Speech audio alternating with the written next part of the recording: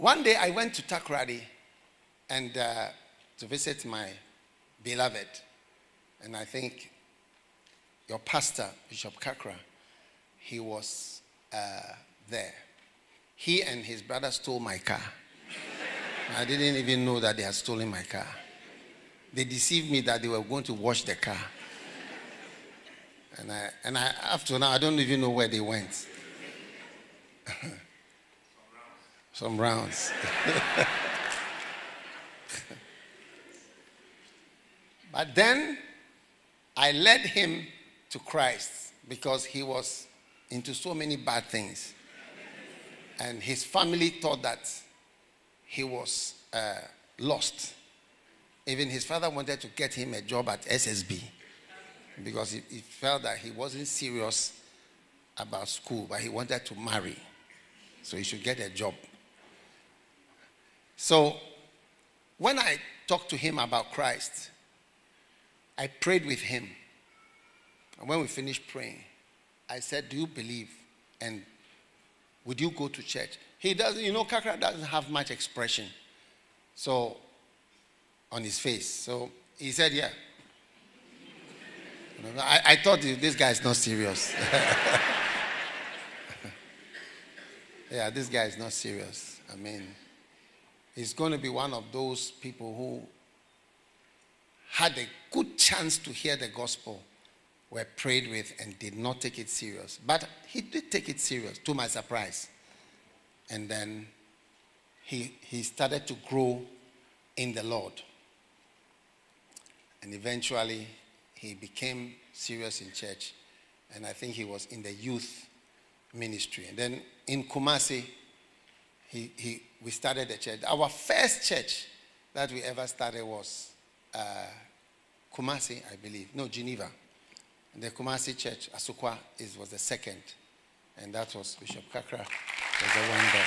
That's the second church of all the churches. So since then, I'm giving you this background to explain to you that we've been building the church. We bought a building, railways building. That's the Asukwa church. It's right by the railway line. And we built Bantama, different places in Kumasi. And, he is a Fanti. So, and I told him, you have to learn how to speak Twi and preach in Twi, which he did. How to preach. We used to tell him how to preach, to talk to the people. Because at that point, he wasn't preaching well. Oh, yes. Over the years, for him to do well in the ministry. And then the church started to grow. Because the church, it is a spiritual thing. And it is by the gift of God. And so the church grew, and it grew in Kumasi, and all the different churches also started to grow. And that is a great blessing that we have seen. Now,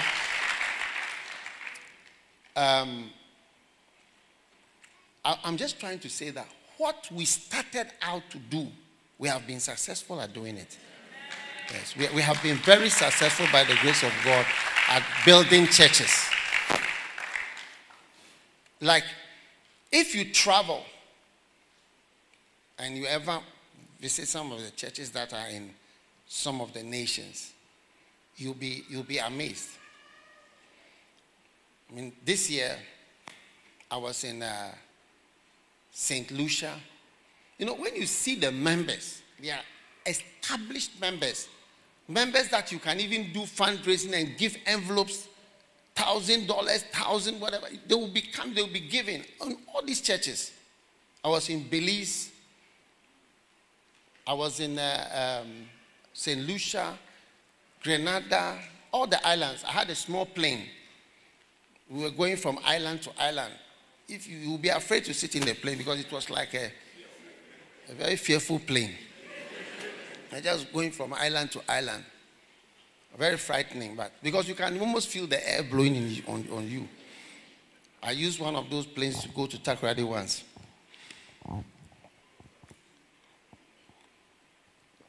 Visiting all the churches. And you'll see each place, the congregation, old-time members. And I visited the Pacific Islands also, Solomon Islands. When you see the members, our church in Vanuatu, it was in a hall like this. Vanuatu. That's where Philip is. Is Philip here? All right. Is it Vanuatu? Which Vanuatu is in the Pacific. Yeah. And so many places. I'm just trying to say to you that we have been successful by the grace of God in this vision of building churches. All right. And it has been 35 years of this building, traveling, preaching, building, traveling, preaching, building, traveling. The Morning Star Church, or the, I don't know what you call it. What was it called before? Catch the Anointing, was involved in the Liberia mission, taking canoes full of tiles, canoes, to Liberia, because of where the places were, and building buildings. And then in Sudan also, building churches. And in Accra, and in Guinea. These are what we've been doing. I want you to know that the mission to build churches by the grace of God. I don't know what your business is, but this is the business that God gave to us. I will build my church, and the gate of hell will not be able to stop it. I just want you to know by the grace of God, it has worked. And the churches exist. And they are there all over the world, wherever you may imagine that we have been successful. Now, and I'm saying this, you can learn from this in your business. When you are successful, you have to manage the success. If you don't manage the success will dissipate and vanish. And the success will not be maintained into another generation. That is why, you must have heard the term investment banker. What is it for? Those banks, you can't go and deposit 500 cedis, 1,000 cedis, and so on. To open, in many places, to open is $500,000 or $1 million. That's how you open the bank account. They have people who have money. What will you do with the money? They do invest. They say they will invest and then manage it for you. Because how to manage success is another thing. Amen. So by the grace of God, we are managing the successful church building operation, which has been ongoing since 1988, when I heard that voice, from today you can teach. And Elias City Church is just one of the efforts that we are making to manage the successful building of churches for the last 35 years.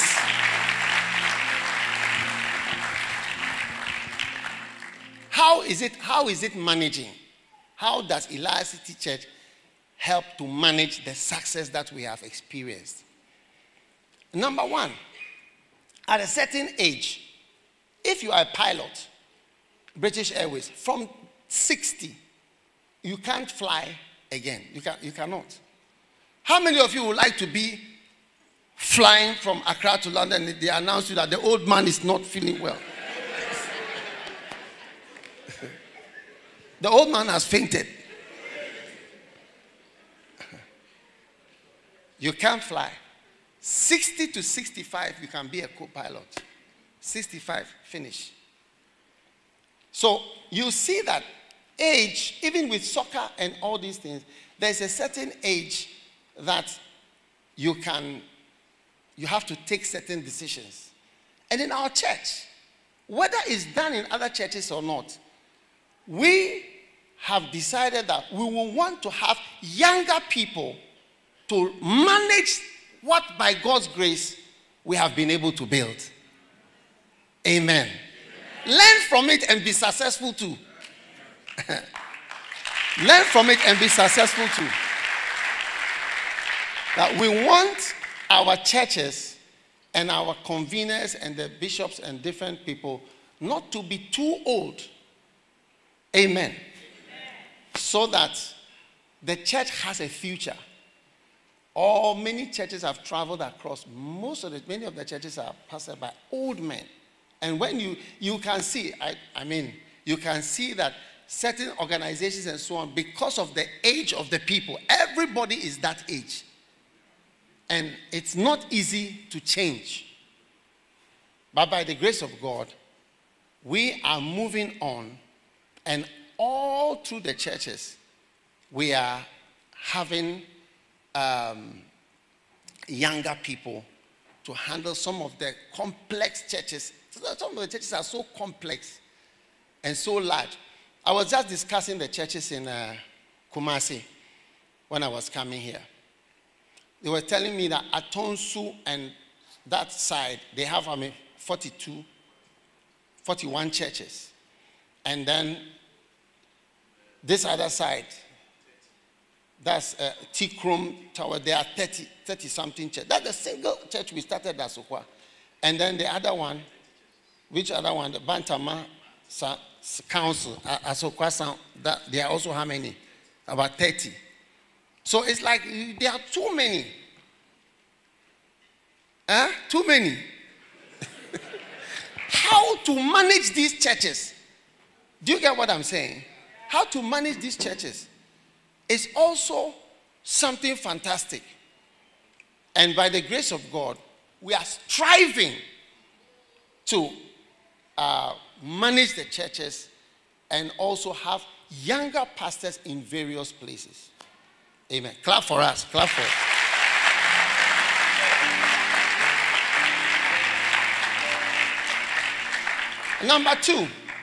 Number two. What about the older who have been doing this for 35 years plus?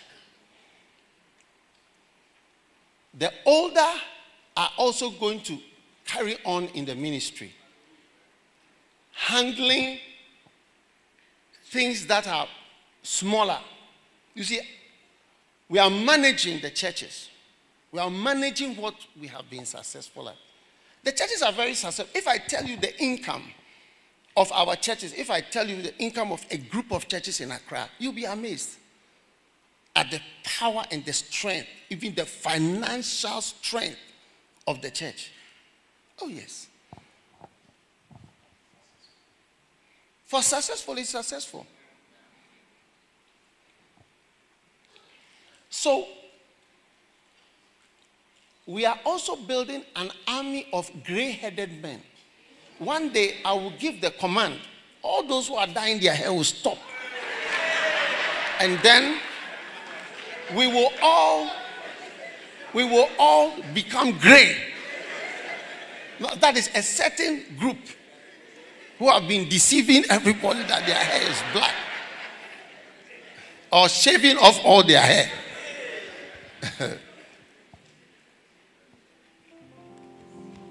Because there is a place for the gray head to be very fruitful.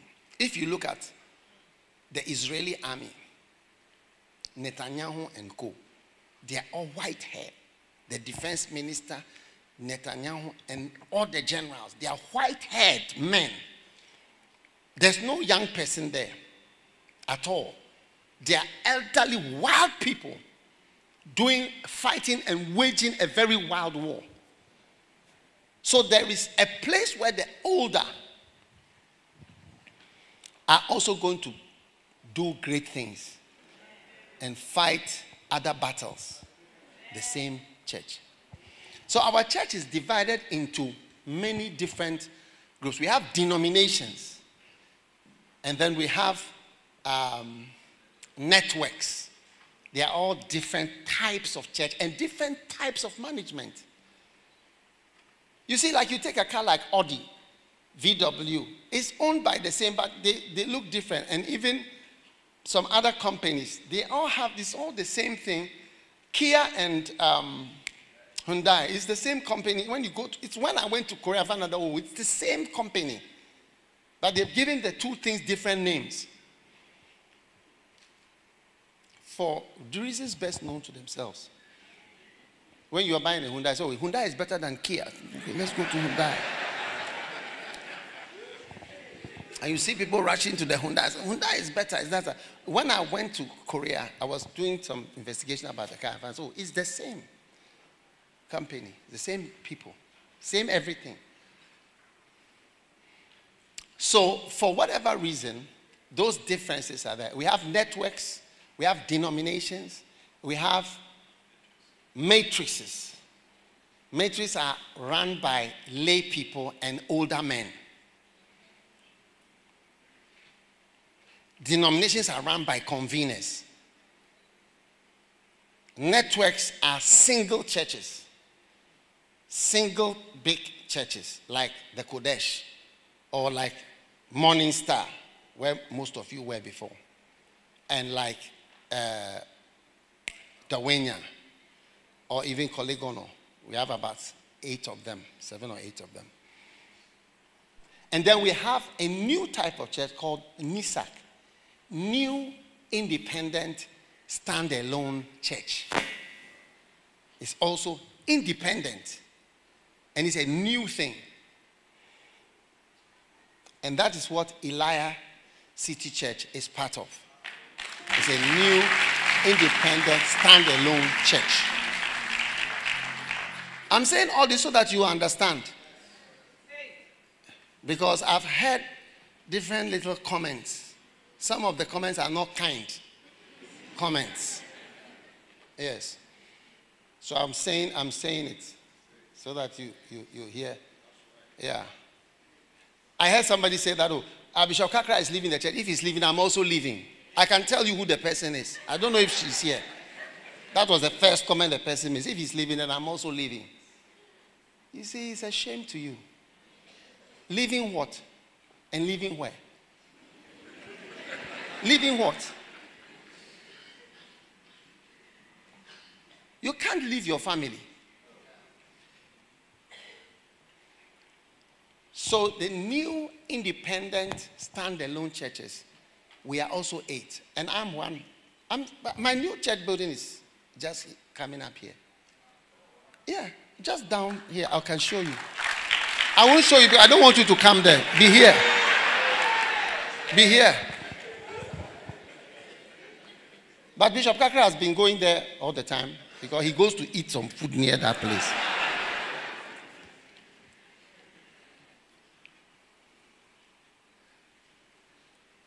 So we have new standalone churches that are independent. What does it mean, independent?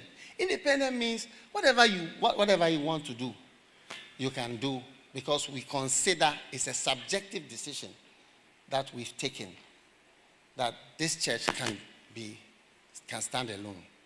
And if it wants to start branches, it can also start. And we should be clapping for ourselves that we have been able to achieve such things. We are managing the success of the church. Yes. We are managing the success of the church. And it means that it means that the pastor is free to do whatever he feels like doing. If you want to wear Liverpool shirt, I don't know if Kakra is a football person, but if you want to wear Chelsea on this side, Liverpool, fine. But in the other churches, we don't wear football shirts. We don't allow it. I don't want it. Otherwise, I also wear jockey jacket because I'm into horse riding. But whatever you want to do, you are free to do it.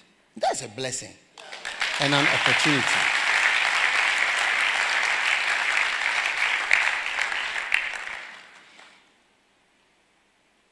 The Lord is moving, and we keep moving as he moves. Then I also heard somebody say that we are instead of letting the somebody has worked for a long time, then it's like now he's been sacked from whatever and he has to go somewhere. I'm saying I want you to know that your negative thoughts are demonic in origin. They are demonic in origin. Yes. They are demonic in origin. Yes. There's nothing like that. Yes. Where you say the person is whatever. So instead of let the person be aside, we are not going to sit down and let the church, we are going to run the church the way we believe is good. And we have done no, I've never done any harm to Kakra. All these years, I've only done good things to him and for him. And if I myself am moving from my, you see, I don't want to say, I haven't told them, you give me a lot of problems. I don't need problems. Yeah. But if I myself am moving, and others amongst us are also doing that. We have 8 of the bishop in Tefel, Bishop Saki, Bishop Eddie, different, a lot of us. We are 8 are doing that. Don't read negative and evil into the forward. If I had not moved from the Kodesh to Legon, we would not have First Love Church. And many of your children who are being blessed in that church, you wouldn't have First Love. So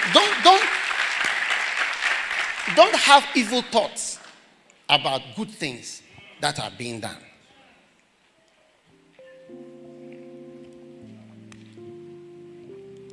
Kakra has also not done me any harm. There's only one thing that he's done that hurt me. Yes. It's none of your business. It's none of your business. I don't know why you are even asking me to say that. Yes. But he has not done anything wrong. Rather, if at all, he has, when you talk about the missions and the churches, few churches, you can hardly point to any cathedral which has started missions in Sudan, Liberia, finance it, build it, different things, done all the things. What again? What do we want? So, I just want to say that I'm saying all this to explain why. That's why I'm here. He asked me to come.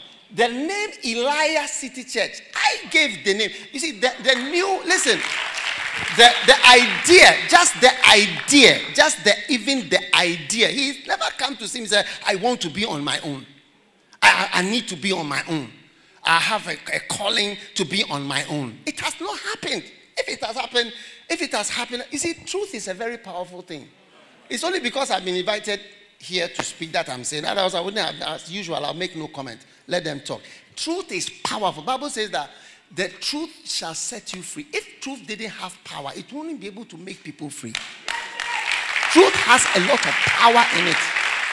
So you can say whatever, but the truth is very strong and very powerful. That's why the truth shall set you free, is because truth inherently has a certain power. No matter what is said, no matter how much mess there is, truth is very powerful. What is actually the truth in this thing? You shall know the truth, and the truth shall make you free. You get it? Yeah. So, he has not done anything wrong to me, to the church, to anyone. We are advancing. We are advancing. And we are together by the grace of God. We are managing. Listen, before you clap, something that started 35 years ago. No, you just add 30 to your age and see where we'll get to. For years we've been going through, only trying to build churches, trying to raise people, trying to work with people, trying to let the church grow. This is all that we've been doing. Oh, this is the whole work that we've been doing. By the grace of God, it has worked.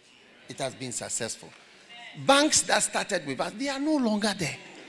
Don't you know any banks, even political parties, UNC and others, they are not around. But the church is still there and it's still going on. So, I'm happy with that. So, like I said, he has never approached me, never written a letter to me to ask, I want to be on my own. Somebody said, are you legitimizing Oranguism? That's another question that somebody asked. I mean, you can't even imagine the kind of ideas and thoughts that people have.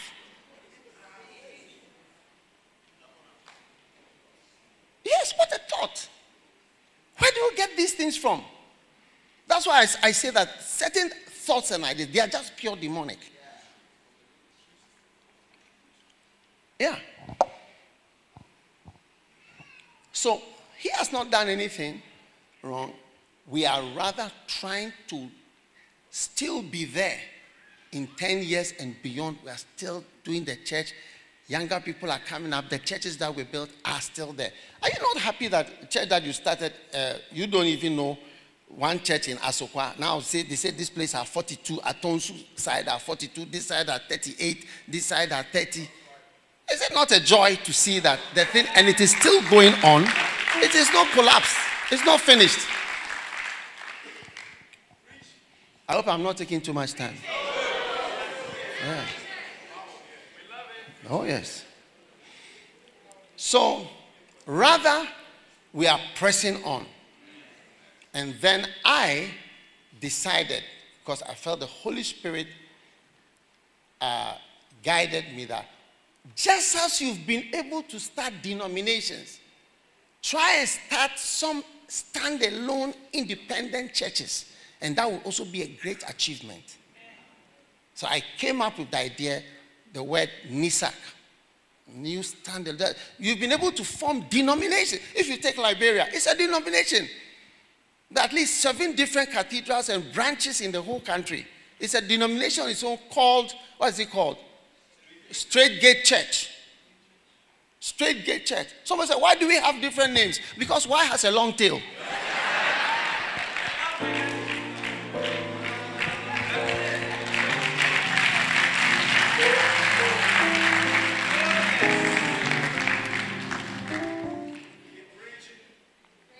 So I felt that by the grace it would be a great achievement if we are able to start stand-alone churches, not denominations, because the denominations, we have over 50 of them that are networks and series of churches. And so this idea came, and some people were selected. You can do this, you can do this. And that is how it came about. And I gave the name to the church. I called him in the morning. I said that olive tree, but Elijah means olive tree. It's like a source of anointing. I said, this is a good name. Elijah City Church. And that's it. So, I want you to be encouraged here. I will also go to Morning Star and preach there. I'll go and have crusade there. I'll do anything. But it's only that time. I don't have time. He has invited me. I'm here. It's the same church. And we are building it. That's our work. You too, I don't know what your work. What do you sell? What do you sell? This is my work. I also do church. My work is churches, members, souls, pastors, shepherds. This is the work that we do, and this is what we have. And by the grace of God, we are doing it and we are happy. So please, don't think, don't have bad thoughts. Yes. Don't have negative thoughts. Yes. There are some people always hoping to hear something bad. Ask your neighbor, is it you? Are you the person who said those things that he said? Are you the one? I don't want to hear anything from anybody. Never come. I hear you said this. I hear you said this. I mean, it's nonsense. I don't want to hear any such thing. Never come and tell me, I hear this, I hear this, I hear. What you are hearing is what I'm saying here. This is all.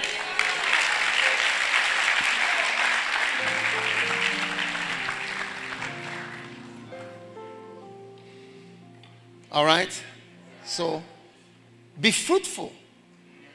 Charlie, we are going to see him soon. Jesus is coming soon. And we are going to see Jesus soon. Everybody should prepare for eternity. Everybody should prepare. When Bishop Kakra was wanted to work for the Lord, that was in school. He felt that he should work. I told him that, look, we can't. I want him to, but we don't have any how to pay him. He said, no problem. He bought a photocopier machine and started. He was a photocopy specialist. That was the business he was doing, photocopying in Kumasi. And he was able to use that photocopy to build a house. Yeah. So he's got a business anointing. Those of you whose business are not working.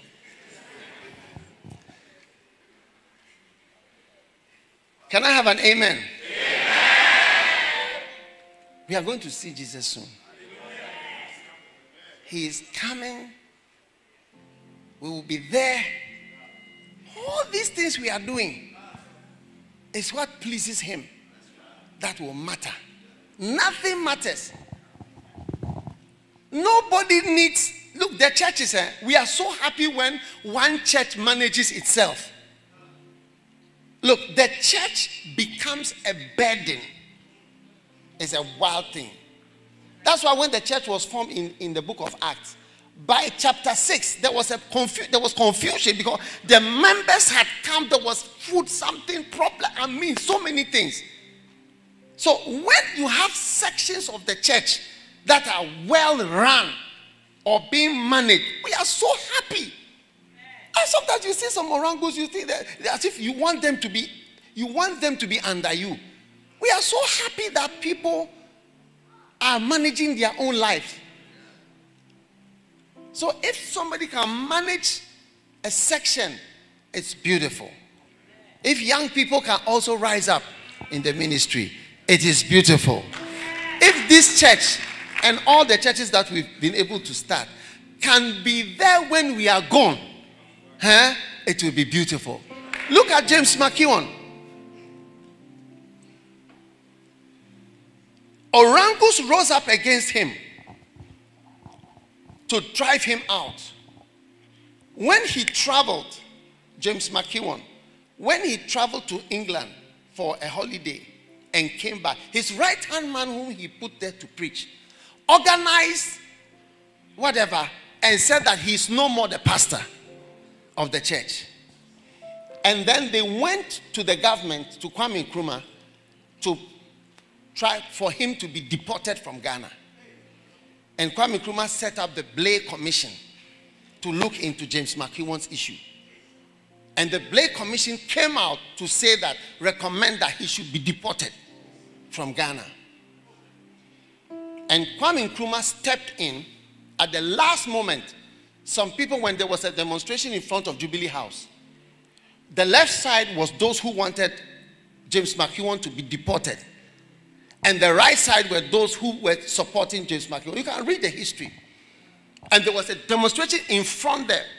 And there was a man who was close to Kwame Nkrumah. He walked through them and went to the gate and went through. And he spoke to Kwame Nkrumah. And Kwame Nkrumah took a decision that they will not deport him, even though the Blake Commission said they should deport James McKeown.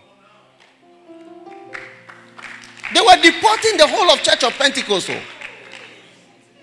No, this is, you see, that's why I say that one day we will all stand before God.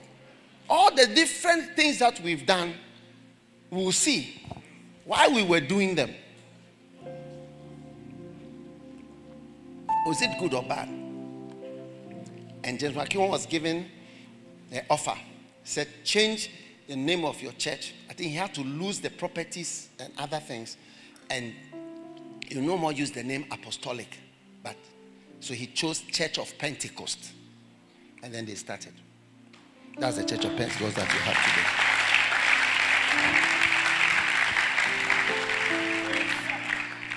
And in 1982, somewhere there, James McKeown handed over the church. He handed over. You see, people would say, oh, you can't go. We can't. He handed over the church and went back to Scotland.